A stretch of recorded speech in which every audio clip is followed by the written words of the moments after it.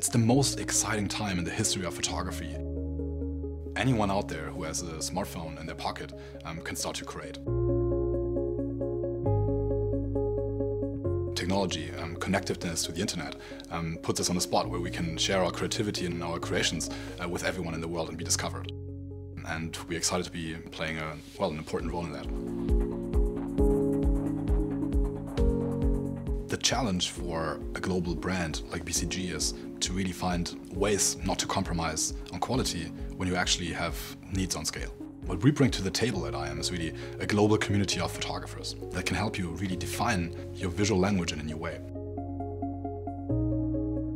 BCG was looking to create a unique visual style that really reflects the brand. After initially working with Magnum, they were looking to utilize photography at scale on the new BCG.com. The whole process has been amazing to see. It started with the creation of missions, where BCG worked with our team to translate the business themes they had into visual themes for our photographers.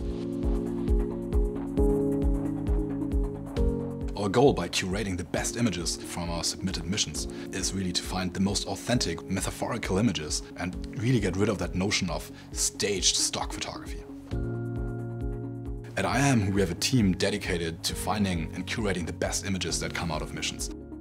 It's a team of photo curators, of photographers, of visual enthusiasts who debate upon the best results. We empower a global community of photographers to really give us one of the precious goods, their creativity. And we want to market them. We want to help them get discovered by beautiful brands worldwide. What struck me was how BCG was willing to abandon the conventional ways to source photography. By empowering the EyeEm community and trusting us to come up with the right imagery, this partnership presented a huge opportunity, giving our users a global stage to showcase their work. This has been an incredible journey where BCG has partnered with us on so many levels. It's a total new way for someone like BCG to look at content creation, and it's really exciting to think where this actually could go next.